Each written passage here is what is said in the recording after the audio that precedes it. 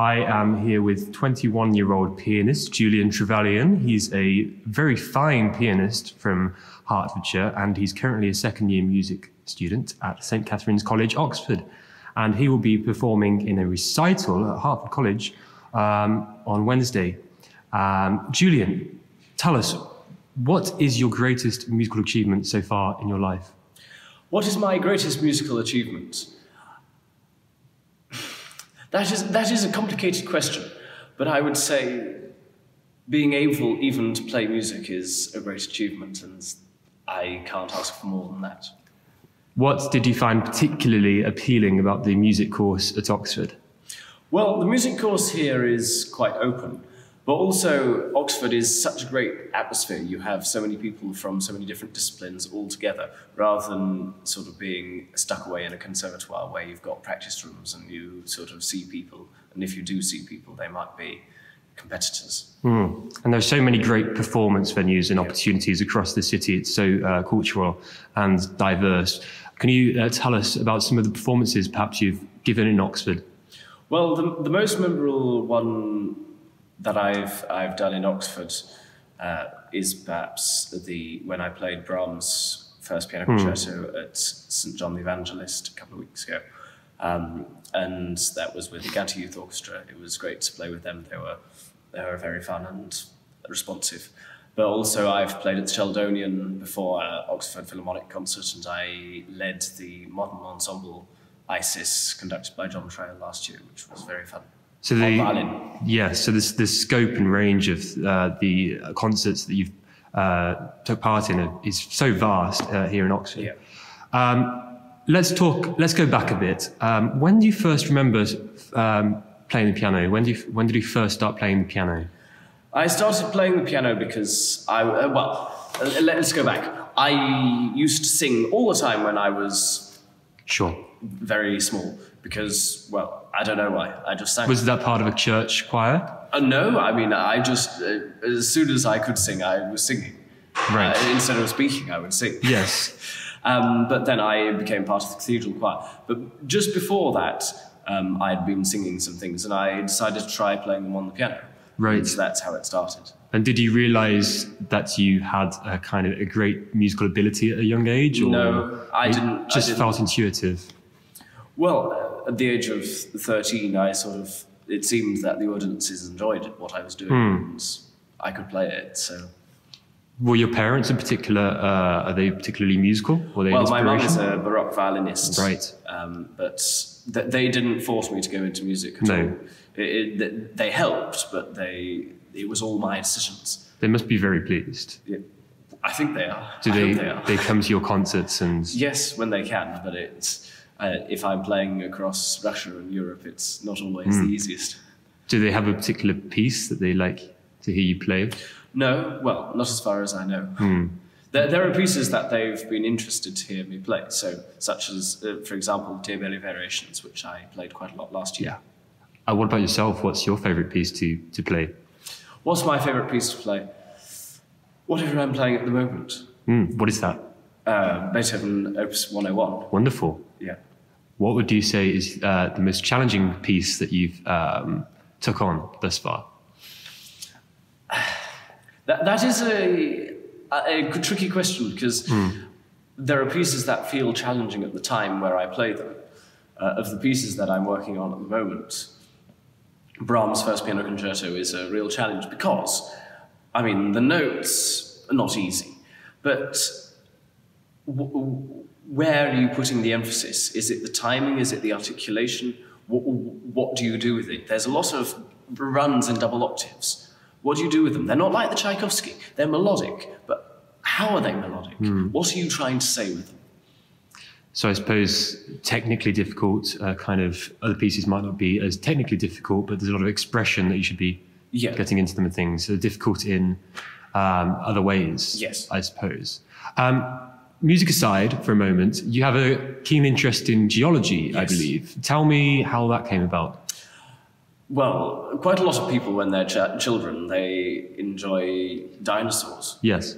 I never stopped enjoying dinosaurs. Good. Favourite dinosaur? Favourite dinosaur? Obviously T-Rex. It's got to be, hasn't it? Let's face it. Yes. So you did a degree from the Open University, is Yes. that correct? And you were how old? 12. You were 12. So did you take it upon yourself to do that? Yeah. Oh, that's wonderful. Well, I could, so I thought, why not? So as I mentioned, you are currently studying at St. Catherine's College. Can you tell us a bit about the musical opportunities offered there? Well, at St. Cat's, we have one of the major music scholarships at the university, which is for the Recital scholarship, which you play for the opera, new chamber opera, which is at New College, which is very interesting. But also we have a small choir, and I organise various chamber concerts and things at our music house, and we've got a concert with I can't remember the name. We've got a famous guitarist, and we've got a big concert happening in Holywell Music Room next term. Which is on Holywell Street, it's part of Wadham College, opposite Hertford. Julian, 2020, what do you hope 2020 will have in store for you? What do I hope 2020 will have in store for me? Lots of things, not all of them good, because if you always have good things, you can't learn. That's true. But then there's the Chinese blessing for newborns, is that may your life be an interesting time. So I hope there's many things and surprises, and I hope I learn a lot, because I think that life should always be learning, otherwise we stagnate. Have you got any events on the horizon that you're playing in? Well, I've got various commissions and concerts as a composer, and I'm spending 8 weeks in Vienna in the summer. Wow. I was doing 2 weekend masterclasses at the Musikverein last year with Stephen Kovacevic, Menahem Pressler, and Paul Badura-Skoda. And I've been invited back for 8 weeks of masterclasses with people such as Bashkirov, Lilia Zilberstein, Andreas Steyer. It's 8 pianists taught by 16 masters over 8 weeks. It's a very amazing experience, and I'm looking forward to it. That's a wonderful opportunity. Where else have you travelled as a pianist? Where else have you played? Well, I've played in Russia, in the main cities, so St. Petersburg, Moscow, Kazan. But I've also formed the premiere of Prokofiev's 5th Piano Concerto in Orenburg, which is one of the major cities of Russia, but has never heard a piece by Prokofiev, which is really amazing. So you're bringing it home? Yes. In a way? That was at the Rostroprovich Festival. Okay. And you're not only a performer, you're a very keen composer. Yes. So what kind of style do you enjoy composing in most?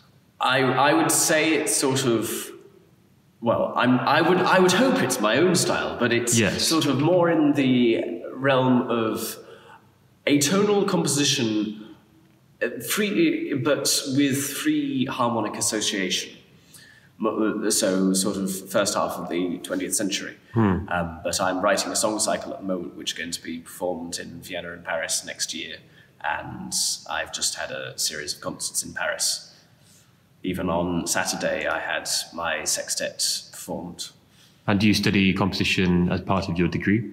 I do study composition as part of my degree. With Deborah Pritchard. Right. I didn't start by doing it here, but then I thought, well, I can have free lessons. Of course.